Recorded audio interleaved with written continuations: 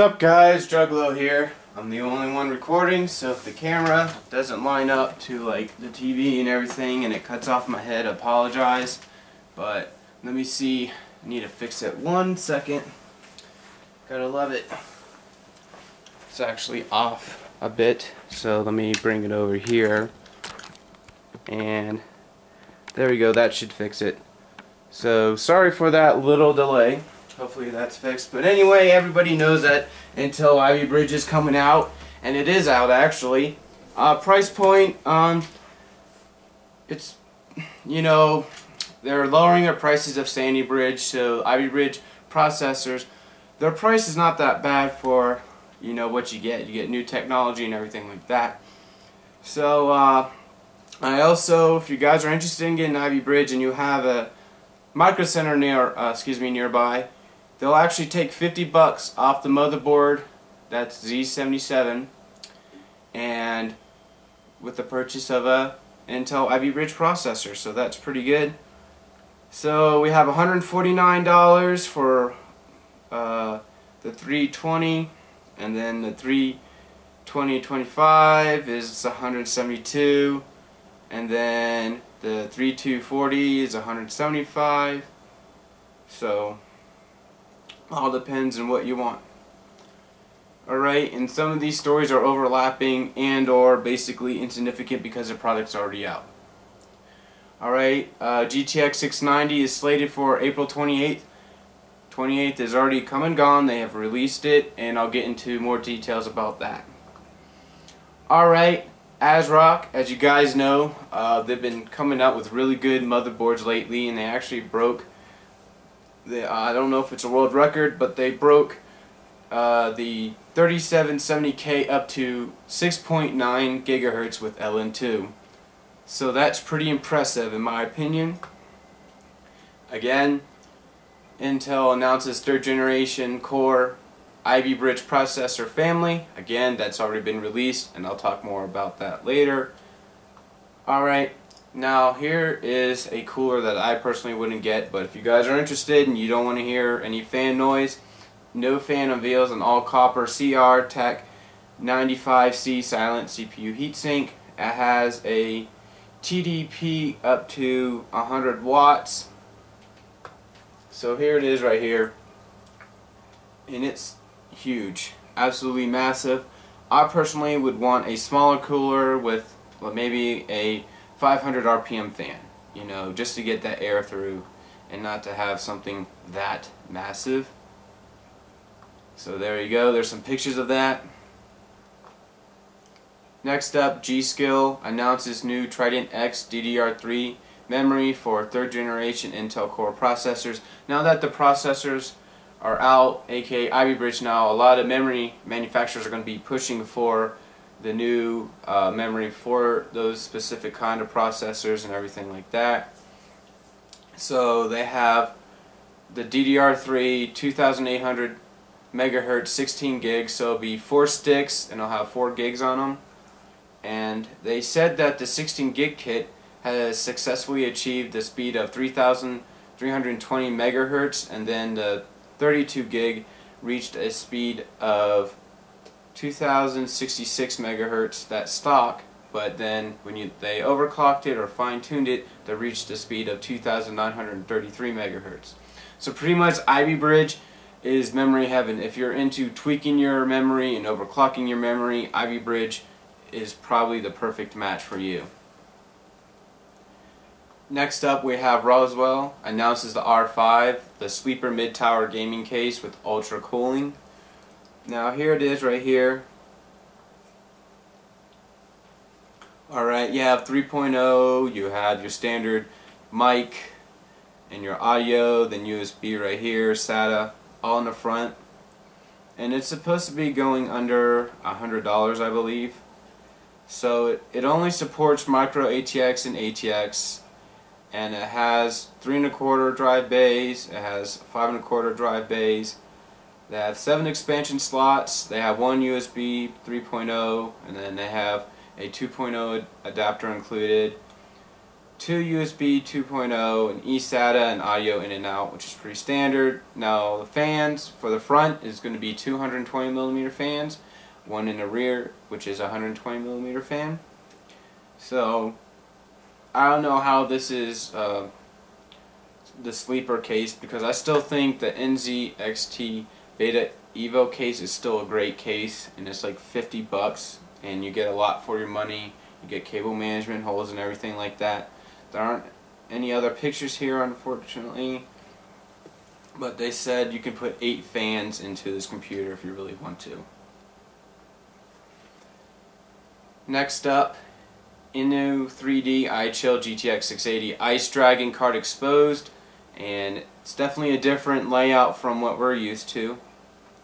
And let me see if I can, there you go, there's the card itself, and their design is really unique if I can get it to load up. But basically what they enabled this card to do is you can take it apart and actually clean everything out. You can take the fans out and get all the dust out. And unfortunately I have an advertisement, hopefully that will go away, sorry about that.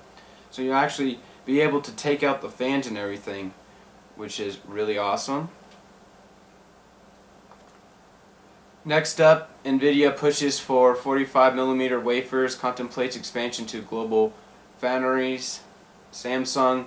So this would be good. I personally think that's awesome. So there's basically, what I really wish they could do is more or less have these foundries that produce these products to be efficient, so there in turn the products will be cheaper. They wouldn't have to charge as much because they are producing a lot.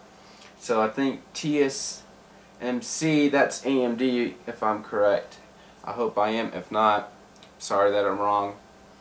So just letting you guys know they're trying to push that out there. Next up we have the Cooler Master half XM. Basically they took the half X and they miniaturized it, if that makes sense, and this is what they came out with. So here it is. Here's a picture of it. Alright, you have holes for cable management, very limited in my opinion. You have plenty of room for your hard drives, your drive bay drives, everything like that. Looks like if you really want to, you might be able to squeeze a 360 rad up right in here. Let me see if I can blow it up right here, but it all depends on how much room you have between the motherboard and the rad and then the fans. So I'm not sure, but it looks like you can do that. If you can do that, that'll be awesome. So the price point is $129.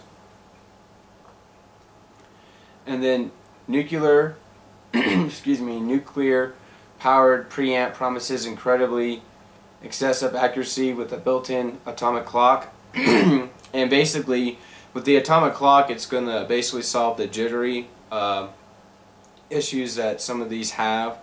And a lot of people say it's a gimmick, but really the most high-end preamps like this have a atomic clock in there, so that is pretty cool, and it's probably going to cost way expensive. There it is right there, another picture. It looks awesome. I'm guarantee you give you really awesome audio quality, and it looks like it's meant for studios too, by the way.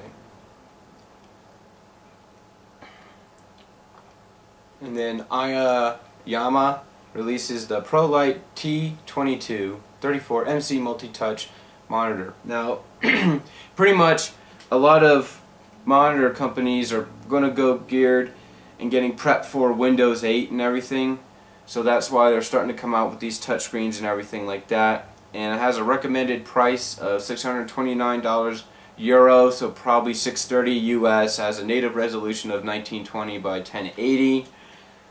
Let's see, it has a 1000:1 contrast ratio.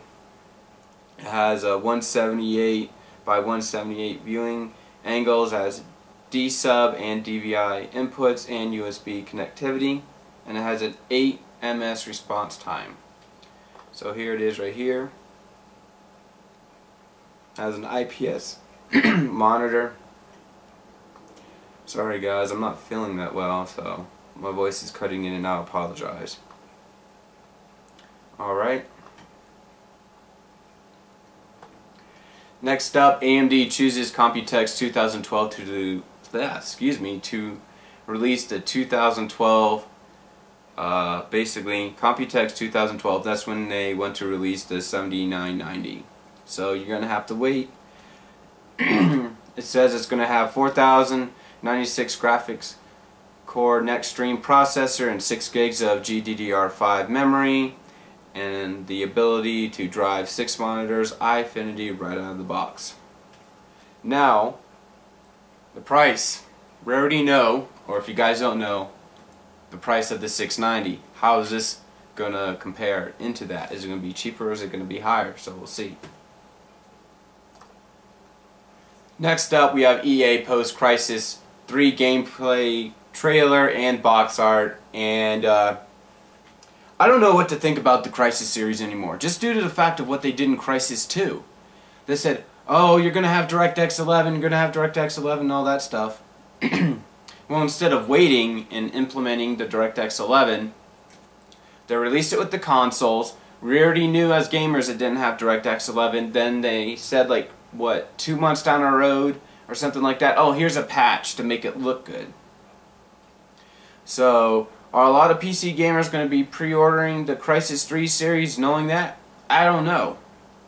Are console players going to pre-order that? Probably, because they wouldn't notice the difference on the consoles, because they're saying that they want Crisis 3 to be the best looking game and blah blah blah, but look what they did to Crisis 2. How can you restore our faith when you already messed up Crisis 2 in a sense, because you released a game, then later on released a patch when it should already been implemented, as I said before. What do you guys think? Next up, Firefox 12 has been officially released. Also, if you're interested in Firefox 13 beta, that's been released, so you can download that and add your input and all the bugs and all that stuff so they can fix it. So that's pretty awesome. And then again, Asus shatters performance barriers with Intel Z77 chipset and 3rd generation i7 GPUs, and pretty much they're just saying that one of the motherboards hit a 7 GHz clock speed threshold on the Asus P8Z77V Deluxe motherboard. So they also have 5 other world records on several motherboards, and there's more to come. And they have all the, what is it? I'm trying to think what it's called, but all the proof you want to call it and all that stuff. So right here.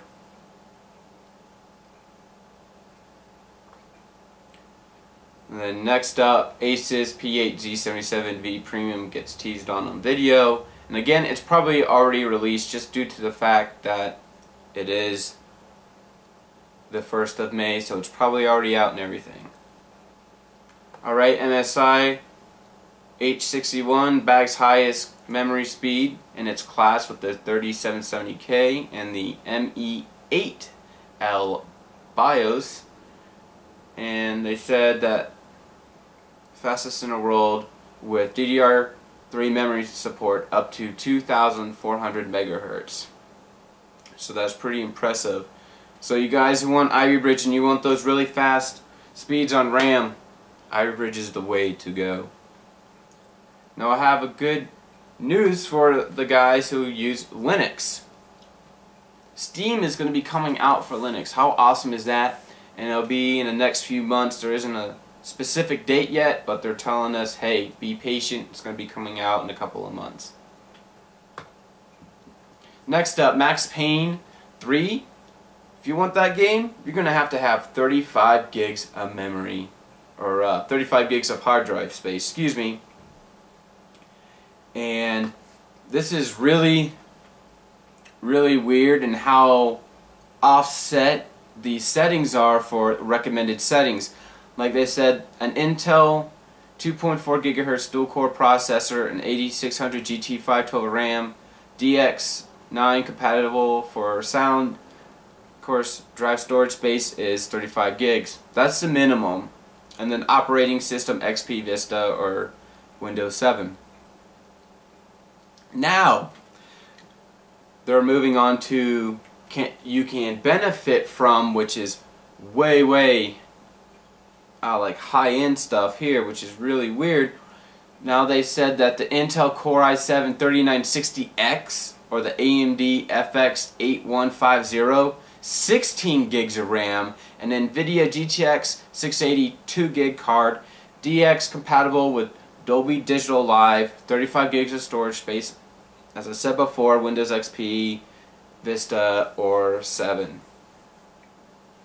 So this is my question: when they start implementing stuff like this, A, is it poorly coded? B, did they implement DLC into the game and then they're going to make people pay for it even though it's already on their hard drive? So we'll see if they've done that. Alright. Let me get out of here real quick. Sorry about that. AMD released the new WHQL driver 12.4. So if you guys want that, you can go ahead and get that. Get some new benefits and everything. Also, they released or leaked out the 12.5 driver for AMD, but it is in its beta stages, so no one really knows what it fixes, and it probably has a lot of bugs in it too as well. So basically, if you download the 12.5, buyer beware, more or less. Alright, now this is something interesting, and people might buy it, people might not, but basically COS introduces the first Wi-Fi headphone system to get music directly from the web. So basically they already have a built-in basically wireless card, which is about the size of a dime, into the headphones, and you just connect it to your router and you'll be able to get music off from the internet. As far as if it uses like Pandora or Last.fm, or you have to pay services, I personally don't know. It might say in here, but when I skimmed through it, it really didn't say anything. So you can it says you can create local wireless connection whenever a Wi-Fi or hotspot is unavailable. So we'll see how it goes on this. And I'm still reading, seeing if you can use any Pandora and all that stuff. So you might have to pay maybe once a month or something like that, but I'm not sure. Alright, now I'm probably going to stutter because I'm not sure how this is correctly pronounced. I'm saying it's Kaspersky, and they say that Apple is 10 years behind Microsoft in terms of security, and yeah, so I wonder what they have to say, what Apple has to say about that. And the main reason Apple for a very long time has been a secure operating system is because not a lot of people were going to attack and find out loopholes within certain programs where they could embed a virus. It's always been Windows, okay? Windows was always out there, so everybody, you know, uses Windows, and now the trend is turning around to basically you're going to have equal on both parties between Apple and Microsoft. With Apple, more people are saying, hey, more people are buying Apple products. Hey, they probably have a lot of money because a laptop is like $1,200 or $2,000 for a laptop. So if I am able to embed a virus, I can take their information right off their computer and I can steal their bank account number and get money from that. Again, it's been done on the Windows platform as well, but it's just showing that Apple is more vulnerable towards these attacks and everything like that. Example, when Oracle came out with a patch for the Java loophole they had. It came out in February, and then Apple waited so long to where like 1 in 5 Macs had this or something like that. I'm just trying to remember, but Macs now are going to probably get more attacks, more attack now, even more than Windows, just because now they're the next target, I guess you want to call it, in my opinion. Alright, next up, 3 for free. Basically, NVIDIA's trying to promote the heck out of their cards and everything, the 7900 series, so they're going to give you 3 free games. I can see Drift or Dirt Showdown GS and then a game I can't really pronounce or see. So I guess you have, it says like, it looks like Next UIZ, so I'm not sure what kind of game that is. So you have Deus Ex and then Dirt Showdown. I didn't even know that was out, or even if it's out already. Next up, Portal 2 fans. They're going to have some testing beginning May 8th, so if you're interested in this, go ahead and check that out. And basically, what this perpetual testing initiative allows players to create, share, and play Portal 2 puzzles. So that's awesome. So basically, they're trying to get more involvement within Portal 2 and have people create their own maps, share their own maps, have people play their maps. So that's really awesome for the Portal 2 community. Next up, Netgear introduces industry's first 802.11 AC Wi-Fi router. Basically, what this router is probably going to do is improve the speed of the 5 GHz range, which would be awesome. So it says dual band Wi-Fi router enabling 5th generation Wi-Fi parentheses 5G Wi-Fi at gigabit speeds. So I was right, not even reading the whole article. So basically, it's going to improve the speeds. Hopefully, it'll improve the area or how far you can be from the router, because N generally does have a limited distance it can do, and you can maintain that speed as well. Alright, next up, bad news. Anybody who's a Stalker fan, Stalker 2 has been canceled. Done. It's completely over with, unfortunately. And Stalker is a really good series, and I guarantee you there's an argument or something like that, or they couldn't agree on something. So basically, it said the studio said its new investors were not able to reach an agreement with the Stalker rights owners. Really? It's basically all about this. If you're not giving them money, they're not going to be interested, and that's exactly what happened. You have really good games, but people don't want to produce a game, they just want to be greedy about it. And I'm not saying the people who are creating the game, but it's the investors that prohibited the game from being produced. Alright, Intel Ivy Bridge, as you guys know, it's already out there and it runs hot.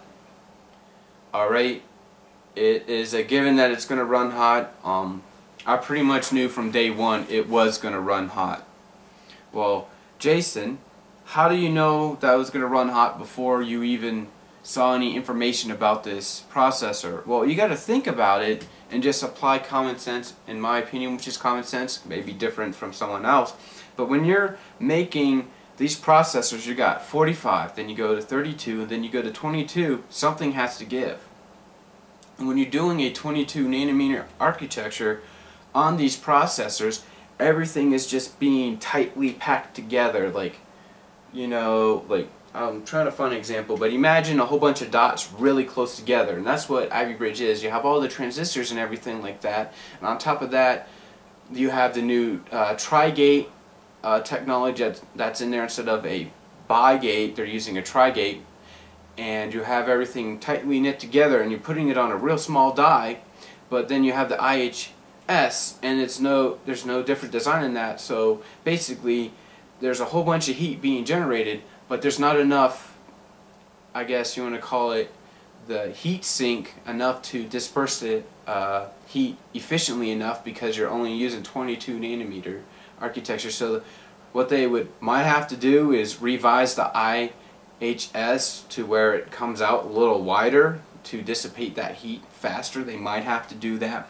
but that is why the Ivy Bridge temperatures are hot. It's just because it's such a small architecture for CPUs and everything, and it's also an advancement in technology as well, so I completely understand why it's hot. Okay, also they're saying that instead of using solderless fluxless solder, I'm sorry, they're using thermal paste. So I don't know if this is true for the ones being released, but for the engineering samples that are being tested out, they said, hey, they're using thermal paste.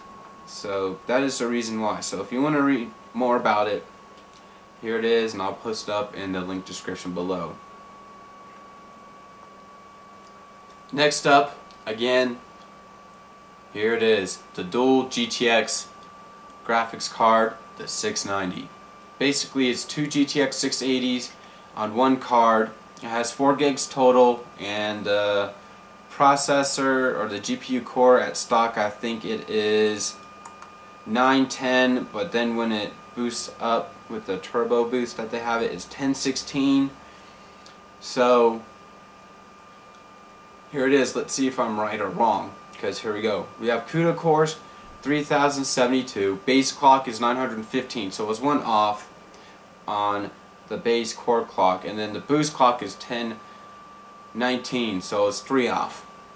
Not that bad. Memory configuration, I was right, is 4 gigs. Memory speed is 6, and then the power connector is going to be 8+8. TDP is 300 watts. They have 3 DVI outputs and a mini display port, and the bus interface, of course, is going to be 3.0.